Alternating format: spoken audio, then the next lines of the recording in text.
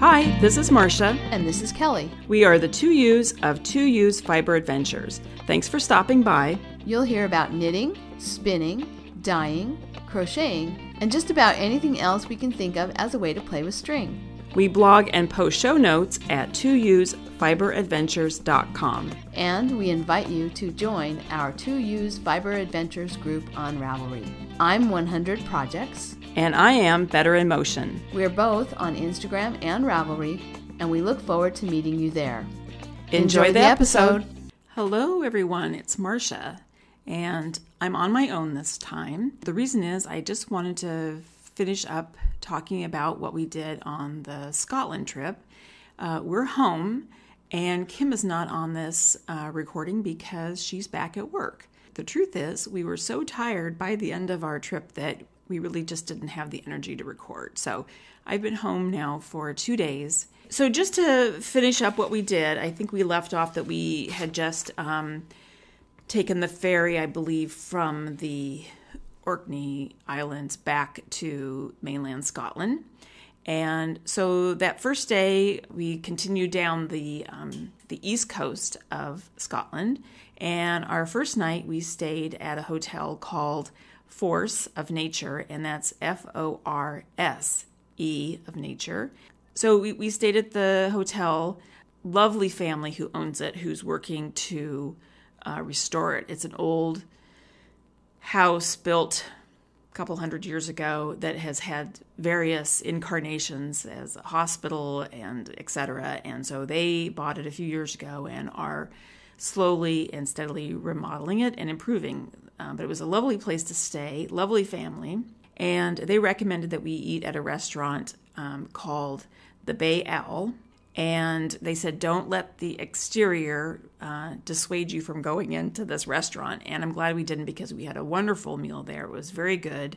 There's pictures on Instagram of what we had. But the highlight of the meal, I think, honestly, was dessert. And we'd seen this on the menus other places, but we had not ordered it, but we finally did. And it's sticky toffee pudding. Probably the best thing I've eaten in my entire life. It was so good. And we asked about the recipe, and the owner of the restaurant said that, first she joked and said, oh, it's a secret. And then she said, the truth is, it's a recipe from a chef. I had not heard of him before, but his name is Gary Rhodes. And I will put a link in the show notes to a recipe, his recipe that I found online. Anyway, as I say, it was probably the best thing I've eaten. And so I am going to try and make it this weekend. So the next day we got up and we drove down, we checked out of the hotel and drove down to Dunbeath Castle. And this is a private castle. The house is not open to the public, but you can take a tour of the gardens. And just a heads up, you can't just show up. You need to actually email them and schedule an appointment of the gardens, which we did. And we met Neil, who is the head gardener, and he took us on a great tour of the garden. There's a wall garden. I don't know how to describe it. It was just so elegant and lovely and quite a variety of plants. It was interesting talking to him. If you're interested in gardening, it was interesting talking to him about the conditions that exist at Dunbeath Castle, because it is right on this cliff above the water, and it gets a lot of wind and cold air, and mostly it's the wind that he has to deal with, and how he's learned over the 14 years as the head gardener about where to plant things for them to grow and how to protect them. So very interesting talking to him, and he was nice too. He after our tour of the wall garden, there's a second wall garden, which he says is sort of the masculine garden, and it has an interesting tea room there. I say tea room not for the public, but it's a Japanese tea room. And then there's a little croft cottage on the property that the owner has a pool in there. And also a place for him to sit and have tea and watch TV and whatnot and enjoy the garden. So he took us all around the castle. As I say, we couldn't go in the castle, but down to the viewpoint. And I've posted some pictures on Instagram of that.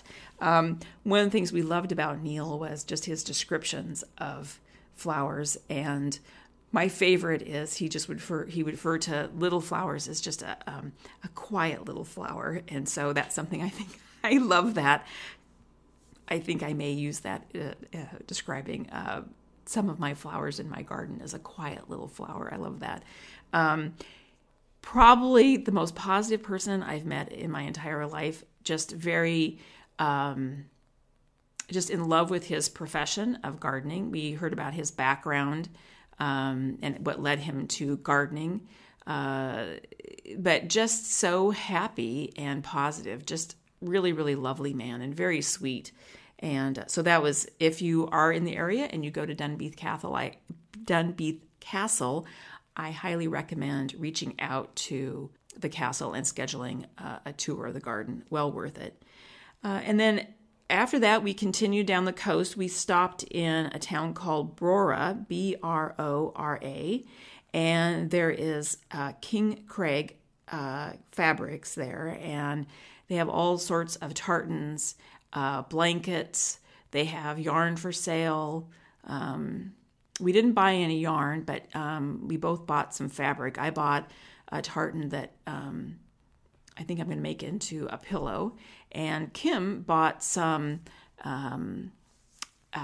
sort of a herringbone weave in a beautiful, beautiful blue that she bought for seats for the chairs that she's having painted for her dining room. So that was a really fun stop, and I'll put the link to their website in the show notes. Our next stop was Dunrobin Castle, and we took a tour of the gardens. Very different garden than Dunbeath Castle. Very formal, not a lot of color. Most of the garden, now it could be too that it's early in the season, and again, weather conditions there are more intense. So but the focus is more greenery and textures of green. So we toured the garden, toured the castle, and also watched the falconry display, which was also really interesting, discussing the different types of hawks and falcons that they had there, and how they hunt, and the training process. That was fascinating. So then that night we continued on down the coast, and we spent the night at Kincraig Castle Hotel. And that was fun. It's an old, I don't know if you would call it a castle. They call it a castle, but it's maybe a country house that has been converted into a hotel. And that was very nice, very comfortable. We ate dinner at the hotel. We had the 5-course Scottish tasting menu, which was excellent. And of course, it included haggis. And I think this is my new favorite thing. I really enjoyed the haggis.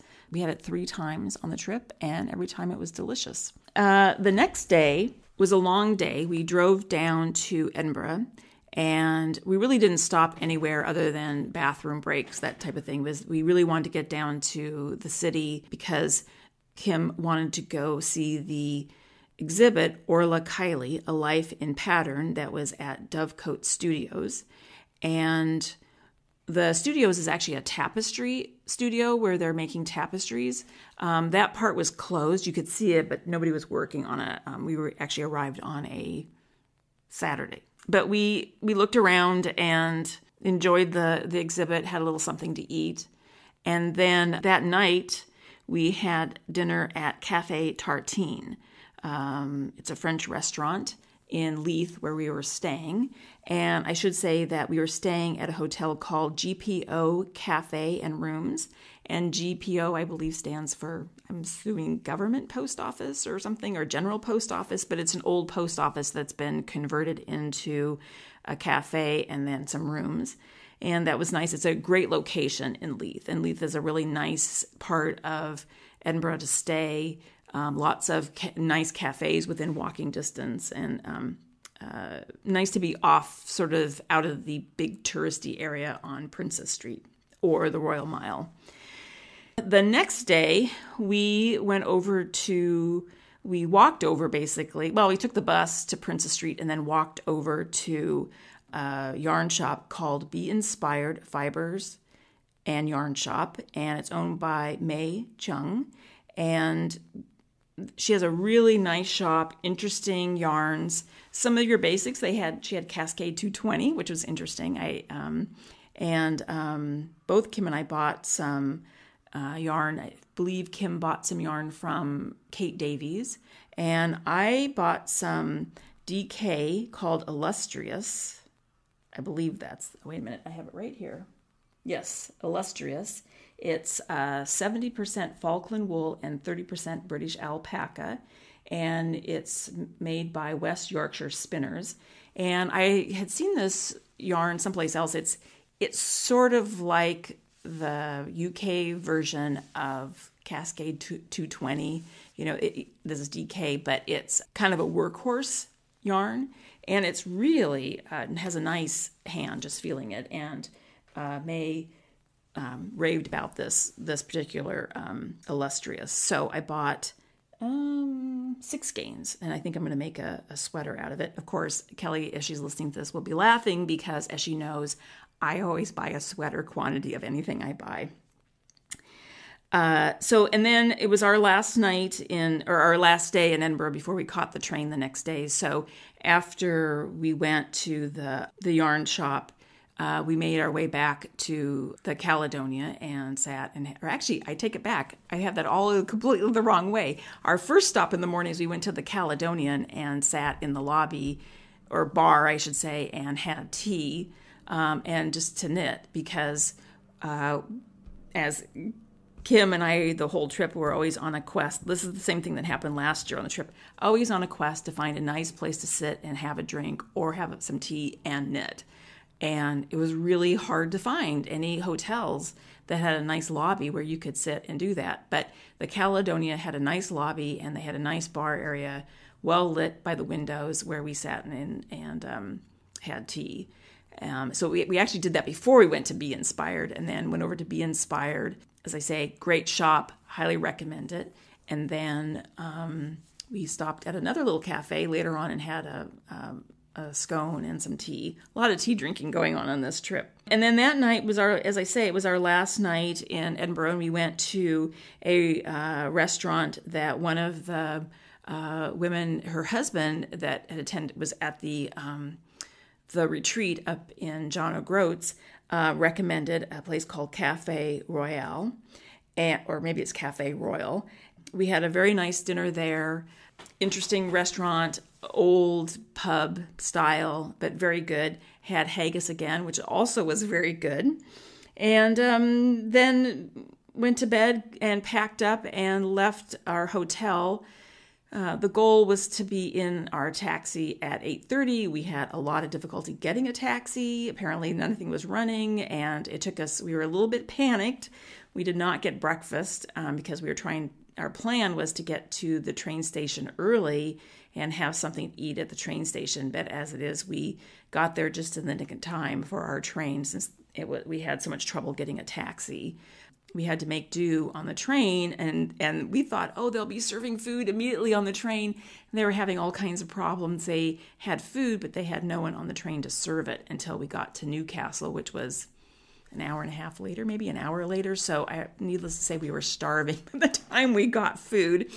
They were having a lot of problems on the train. That also, cash only, their credit card system had gone down. So in London, it was a complete deluge, raining so hard.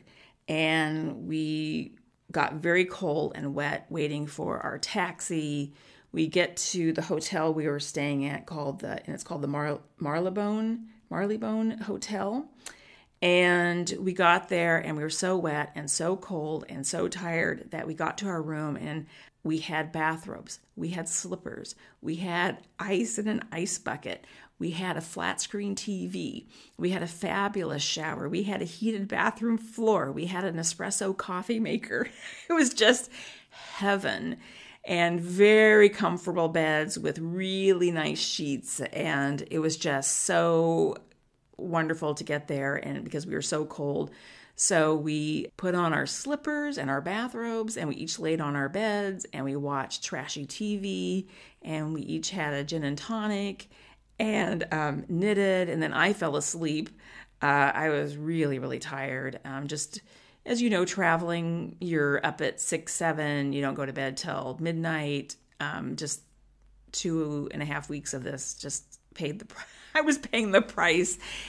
So I have to say I had a little bit of guilt that here I am in London, one of the greatest cities in the world, and I'm laying on a bed watching trashy TV, drinking gin and tonics, but I was so tired. We just had dinner that night at the hotel, and the next day we got up, went for a walk because we knew we were going to be sitting on the plane for a long time, and walked around. It had cleared. It was nice and sunny. We walked around. We looked in some shops. Didn't go in any, didn't buy anything. The truth is, completely burned out with shopping. Kim, as you know, is not on this recording, but I know she would agree it was a really great trip. As I say, I will put links to the websites of all the places that we toured, the places that we stayed, all the shops that we visited. Then the other thing I just want to say about the trip, and this is not related to the trip necessarily, but I have to just send out a huge thank you to Jean Chambers, who owns String Theory Yarns and Fibres in Seabrook, Washington, because she wanted to take care of Enzo while I was gone. And so my son, Ben, drove Enzo down to Seabrook. It's a 2.5, 3 hour drive. And so he spent about 10, and then Enzo spent about 10 days with Jean. And I hear that he had a great time. He was in the yarn shop with her every day. He greeted people. Then my brother went down to pick him up because he had been in London.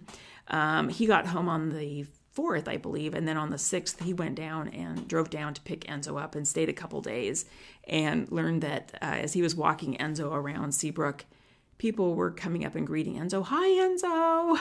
So I guess Enzo made quite an impression down there, but I really appreciate Jean offering to take Enzo and giving him such great care. And then also to my brother, who made the effort to, he had to go down, drive after he got back from London. He had to drive 2.5 hours down to Seabrook and pick up Enzo and then take care of him when he brought him home. So, and I was thrilled to see Enzo, and he was thrilled to see me. My son Ben is not home. He left June 2nd for Alaska. He made it all the way up to Prudhoe Bay, and now he's making his way back down to Seattle.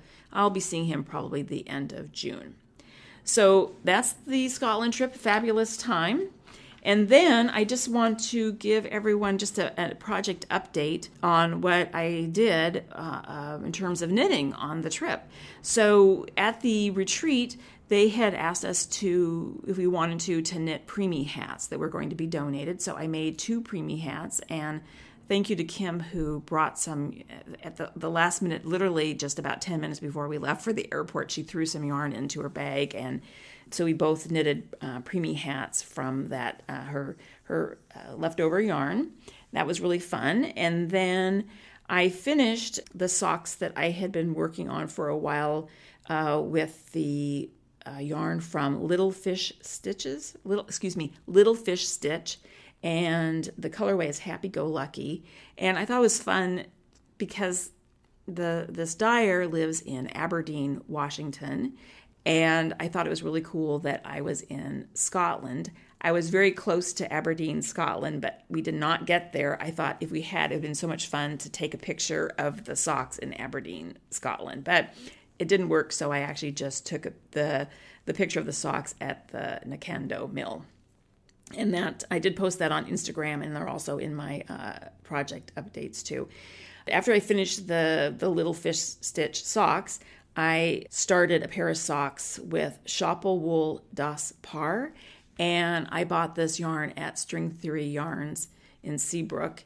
And it's you'll how do I say this? You end up with a matching pair of socks. So the yarn, there's a knot as you're winding the yarn into a cake from the skein. You come across a knot, and that's the indicator of where the second sock should start. So I got down to, I'm halfway through the foot of the first sock. So I worked on that quite a bit. And then I can't say I finished the body, but I got down to the part of the body where I'm now going to start doing, there's a repeat of lace, or an edging of lace. at the bottom of the sweater, and I got down to that point I'm about to start the lace. So I did pretty well because I think before I left, I had maybe done, I don't know, maybe 5 inches from the underarm down. This is a top-down t-shirt, and I maybe had done about 5 inches down from the underarm, and so it's 13 inches to the point where I'm now going to start the lace. So that's where I am right now, and the pattern is Lace Market by Marie Green. The yarn is also Shopple wool, but it's El Lineo, and it's a linen. So that's just a project update, and I will be back in the next episode, and Kelly and I will be recording together. All right, bye. Thank you so much for listening. To subscribe to the podcast, visit 2usfiberadventures.com. Join us on our adventures on Ravelry and Instagram.